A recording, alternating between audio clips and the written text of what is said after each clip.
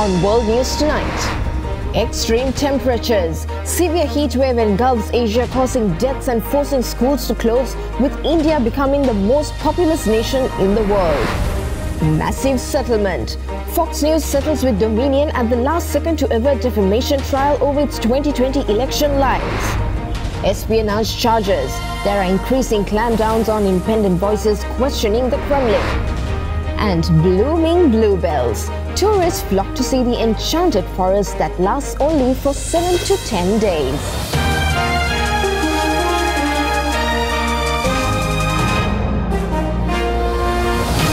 This is Derana World News Tonight. Reporting from Colombo, here is Suzanne Shanali. Good evening, and you're watching World News Tonight. Now, India has become the most populous country in the world, with over 1.4 billion people leaving behind China. This comes as the temperature records are being shattered in countries across Asia as a brutal April heat wave continues to grip large portions of the continent with little relief in sight. In Southeast Asia, some countries posted their highest ever recorded temperatures this week, while searing heat in the Indian subcontinent has killed more than a dozen people. Laos is the latest country to set a new all-time record as Luang Prabang reached 42.7 degrees Celsius over the weekend. Thailand topped 45 degrees Celsius for the first time in its history. Earlier this month, Thai authorities issued a health alert for several provinces as the heat index was forecasted to reach 50.2 degrees Celsius in the Bang Na district of the capital, Bangkok. Neighbouring Myanmar set an April temperature record as Kalewa in central Sagaing region reached 44 degrees Celsius. The Indian Ministry of Labour issued an advisory to all states and regions to ensure the safety of workers, especially outdoor labourers and miners in the extreme heat. That includes providing adequate drinking water, emergency ice packs and frequent rest breaks. Sri Lanka, Pakistan, India, Nepal and Bangladesh have all seen temperatures topping 40 degrees Celsius for many days. Extremely hot temperatures across South and Southeast Asia are expected to continue. A new report on climate change adaptation, the first of its kind to be issued by the Korean government, raises the alarm on warmer temperatures, saying that the nation's climate is warming at a faster pace than ever before on a global average. South Korea's climate is warming at a faster rate than the global average. From 1912 to 2020, the average annual temperature in South Korea has increased by approximately 1.6 degrees Celsius, surpassing the global average of 1.09 degrees Celsius. This is according to the Ministry of Environment's report released Tuesday on the nation's sustained efforts and actions toward climate adaptation. Titled The Republic of Korea's Adaptation Communication, the report serves as the first of its kind submitted by Korea to the United Nations Framework Convention on Climate Change as required by the Paris Agreement, an international treaty on climate change signed in 2015. The report notes that from 1968 to 2017, the sea level temperature in South Korea has risen by 1.23 degrees. This is 2.6 times greater than the global average of 0.48 degrees. The sea level from 1989 to 2018 has also risen by an annual average of 2.97 millimeters, surpassing the global average annual rise of 1.7 millimeters. To adapt to such change, South Korea has established a multitude of legal frameworks, policies, and institutional arrangements. Following the nation's first legal framework for climate change adaptation, enacted in 2010, the Framework Act on Low Carbon, Green Growth, in 2021, the Framework Act on Carbon Neutrality and Green Growth for Coping with Climate Crisis was passed, with enforcement to begin a year later. The law requires the central government to monitor climate change and implement adaptation plans. The nation has also developed what's called the Master Plan on Carbon Neutrality and Green Growth, which provides guidelines for responding to climate change until the year 2050. Meanwhile, South Korea is actively sharing its experience in implementing effective adaptation plans. The Ministry of Environment in its report reaffirmed South Korea's commitment to working with the international community in achieving the global goal on adaptation established under the Paris Agreement. Half the hospitals in Sudan's capital are out of action due to intensifying clashes, even as the number of casualties rise, with many of the injured in dire need of medical attention. The sound of explosions, the sight of low-flying fighter jets. This is what it's been like for Sudan's residents since fighting broke out between warring factions on Saturday. It's become a situation described by the UN as a humanitarian catastrophe. This former security advisor says the country's never seen anything like it. You cannot even compare it to previous unrest, he says. There was no enemy back then. It's the first time that two military forces are fighting inside the cities. He says the houses of civilians are being hit, even as this interview is being recorded. On Tuesday, a planned 24-hour ceasefire came into effect. It was shattered shortly after the deadline, the sounds of fighting echoing again into the night. Leading up to the ceasefire, conditions appeared to be getting worse. This was a line outside the only bakery still operating in an area of North Khartoum on Tuesday. It's the only bakery for 6 neighborhoods, says this resident, adding that there is no water or electricity. The supermarket is busy and looks like items are in stock, but not with the products people are looking for, said this shopper. Dentist Motaz Suleiman says he's most worried about the continued absence of main services like water and electricity, especially during Ramadan, when it is needed most, he says. Now, there is a dramatic end to the explosive lawsuit between Fox News and Dominion Voting Systems, with the two sides reaching a settlement just hours after the jury was sworn in. Fox News reached a last-second settlement, agreeing to pay more than $787 million to end a colossal 2-year legal battle that publicly shredded the right-wing network's credibility. Fox News on Tuesday agreed to pay more than $750 million to Dominion Voting Systems, settling a lawsuit over false claims the network aired about the voting machine maker during the 2020 U.S. presidential election. Dominion lawyers had accused the conservative media giant of knowingly promoting the false claim that its voting machines had been rigged to switch votes from Republican Donald Trump to Democrat Joe Biden. Dominion CEO John Polis on Tuesday said the lawsuit had allowed the truth to come out. Fox has admitted to telling lies about Dominion that caused enormous damage to my company, our employees, and the customers that we serve. Nothing can ever make up for that. Throughout this process, we have sought accountability and believe the evidence brought to light through this case underscores the consequences of spreading lies. In a statement, Fox said it was pleased to have reached an amicable settlement, writing, quote, "We acknowledge the court's rulings finding certain claims about Dominion to be false. This settlement reflects Fox's continued commitment to the highest journalistic standards." The 11th-hour settlement came the same day a jury was seated and as opening arguments in the trial were set to begin. At a pre-trial hearing, the judge had ruled that the claims aired by Fox were untrue. A jury would have been asked to decide whether the network was guilty of defamation. The deal spares Fox the peril of having some of its best-known figures called to the witness stand and subjected to potentially withering questioning. Potential witnesses included Rupert Murdoch, the 92-year-old media mogul who serves as Fox Corp chairman, as well as on-air hosts including Tucker Carlson, Sean Hannity, and Jeanine Pirro. Fox faces additional legal challenges. Another U.S. voting technology company, Smartmatic, is pursuing its own defamation lawsuit, seeking $2.7 billion in damages in a New York state court. It's been nearly a week since North Korea test-fired what it called a new solid-fuel intercontinental ballistic missile, a development that puts the United States forces, Korea and Washington on high alert. At a hearing, the commander of the United States forces told American lawmakers that the Kim Jong-un regime is capable of striking the U.S. capital and beyond. Commander of the U.S. Forces Korea, General Paul LaCamera, has warned that the Kim Jong-un regime in North Korea has developed military might capable of striking Seoul, Tokyo, Washington, and beyond. At a House Armed Services Committee hearing on national security challenges in the Indo-Pacific, La Camera told American lawmakers on Tuesday that the priority of the USFK is to protect the U.S. and its allies, stressing that the United States' alliance with South Korea has deterred Pyongyang from waging war for nearly 7 decades and helped South Korea develop into a prosperous democracy.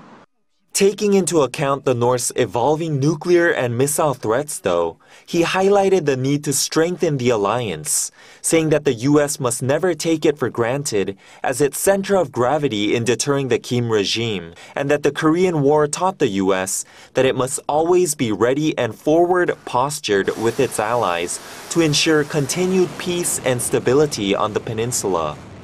The general reassured the committee, however, that the joint forces are ready should Pyongyang increase hostilities.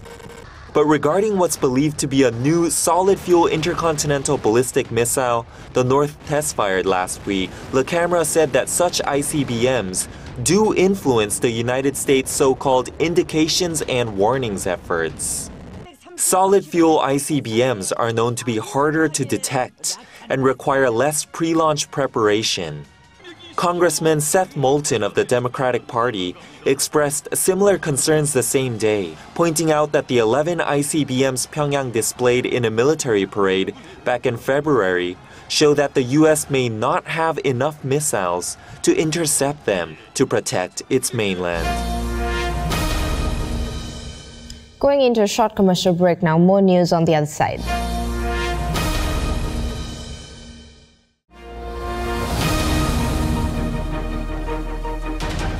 Welcome back to World News Tonight. Now, Apple CEO Tim Cook is in India this week as he opened the first physical stores in the country, marking a milestone for the iPhone maker in the world's second largest smartphone market.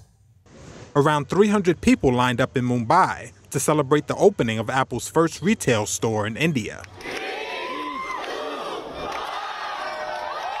They were greeted Tuesday by Apple chief executive Tim Cook, who took selfies and met one fan who brought with him a Macintosh SE model from 1984.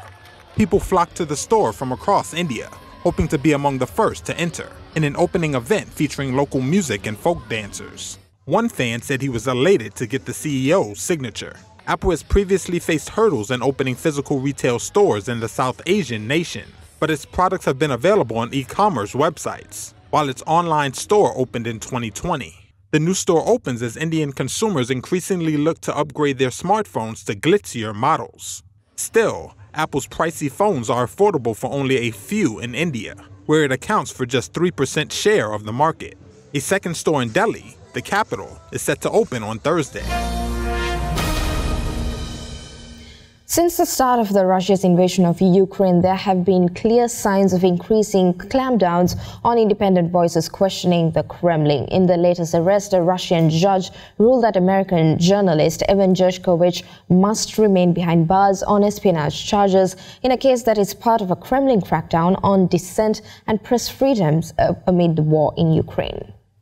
In a Moscow courtroom, looking tense and anxious and facing the cameras, Evan Gershkovich is awaiting his appeal hearing and paces back and forth, his future in the hands of a Russian judge. Prosecutors here claim he's an American spy. His newspaper and the US say it's a political show trial to crush questioning voices. Evan was detained on assignment in the city of Yekaterinburg in the Ural Mountains, then taken to Moscow accused of espionage over claims he tried to obtain classified defense information. The Wall Street Journal denies that and says he was covering the Russian mercenary group Wagner in the city. The Journal and international colleagues describe him as a trusted and dedicated Russian-speaking reporter. The US Secretary of State, speaking at the G7 summit in Japan, said Evan's case is a priority. Ambassador Tracy and our Chief Consular Officer were able to see Evan in prison in Moscow. I can report, based on what Ambassador Tracy has said, that he's in good health and good spirits considering the circumstances. Since the start of Russia's invasion of Ukraine, there have been clear signs of the increasing clampdown on independent voices questioning the Kremlin. On Monday, the Russian dissident Vladimir Karamazov, who criticised the Ukraine war, was jailed for 25 years on apparent corruption charges. And Putin critic and opposition rival Alexei Navalny is serving a 9-year term, also on corruption charges. His condition is said to be deteriorating. Back in the courtroom, after a brief hearing, the court says it rejects Evan's appeal. He'll now face a full trial. The US says its special envoy for hostage affairs is now handling Evan's case and pushing for an end to his detention. There is developing news in Kansas City where a homeowner shot a black teenager at his door. The culprit posted a $200,000 bail just hours after turning himself in. The following visuals of this story is graphic. Viewer discretion is strictly advised. Tonight, police say the white homeowner accused of shooting a black Missouri teen who rang his doorbell, now out on bail after turning himself in to police. We are satisfied with the charges that are brought as charges. Obviously, we want to see it through to a conviction and appropriate sentencing. 84-year-old Andrew Lester faces the possibility of life in prison, charged with first-degree assault and armed criminal action for shooting 16-year-old Ralph Yarl in the head and arm after Yarl, hoping to pick up his younger brothers Thursday, accidentally went to the wrong home. Ralph says that he was shot through the screen door at point-blank range, and when he went to the ground, he was shot a second time. Meanwhile, new details on the homeowner's possible defense. Per a probable cause statement, Andrew Lester telling detectives he was in bed Thursday night when he heard his doorbell ring. Adding he picked up his gun and saw a black male approximately 6 feet tall pulling on his exterior storm door handle. Lester noting he believed someone was attempting to break in and shot twice, adding he was scared to death and the two exchanged no words. NBC News has made multiple attempts to reach out to Lester, but so far has been unsuccessful. Ralph's family says he only rang the doorbell and never tried to break in. The family's attorney says that Andrew Lester told Ralph, "Don't come around here," before shooting him. The family says Ralph, wounded, ran for his life. Meanwhile, more than 1,500 of his high school classmates rallying around Ralph today, wearing blue, his favorite color, and willing his recovery along. We support you, Ralph. We want to be there for you. We want to let you know that we stand with you. Tunisian authorities have closed the headquarters of the Islamist-inspired opposition party a day after leader Rachid Ghannouchi was arrested.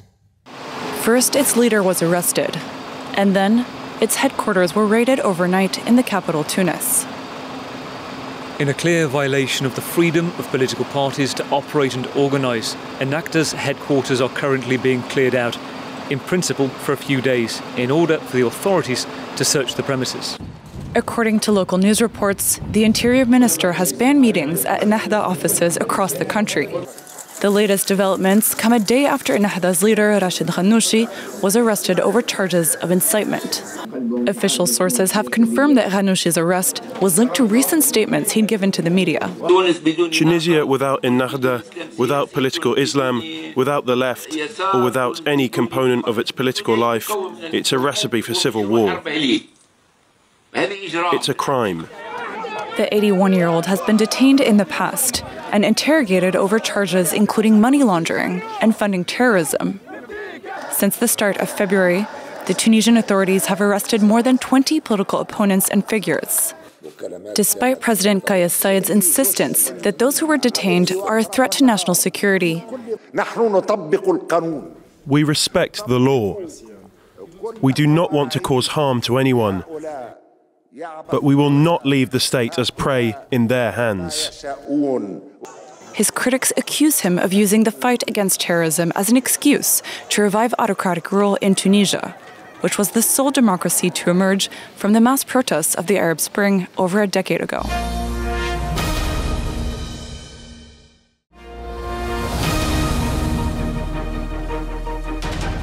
Welcome back to World News Tonight, and for more news, let's take you around the world in a minute. A 4-story parking structure collapsed in New York City's Lower Manhattan near Pace University, killing at least one worker and injuring 5 others who were in the building. At least 21 people have been killed in a hospital fire at Beijing's Shangfen Hospital. Some patients climbed out of their own windows by tying together bedsheets to make ropes. At least 71 people have been rescued and the cause of the fire is still being investigated. Brazilian President Lula da Silva condemned the violation of Ukraine's territorial integrity by Russia and again called for a mediation to end the war, a peace initiative that was criticized by the Ukrainian government. United Nations humanitarian agencies warned 48 million people in West and Central Africa face acute food insecurity in the coming months, a 10-year high spurred by insecurity, climate shocks, COVID-19 and high prices. In a major conservation milestone, a zoo in Thailand's northeast region announced that it had successfully hatched a red-headed vulture, making it the first successful breeding of its species in Thailand in 30 years and only the second instance worldwide.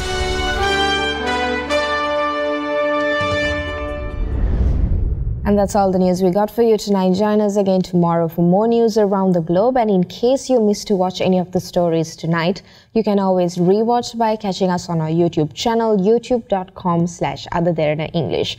As we end tonight, enjoy the blooming bluebell sprinkle spring magic in Belgium's enchanted forest that stays alive for a maximum of 10 days. Stay safe and have a good night.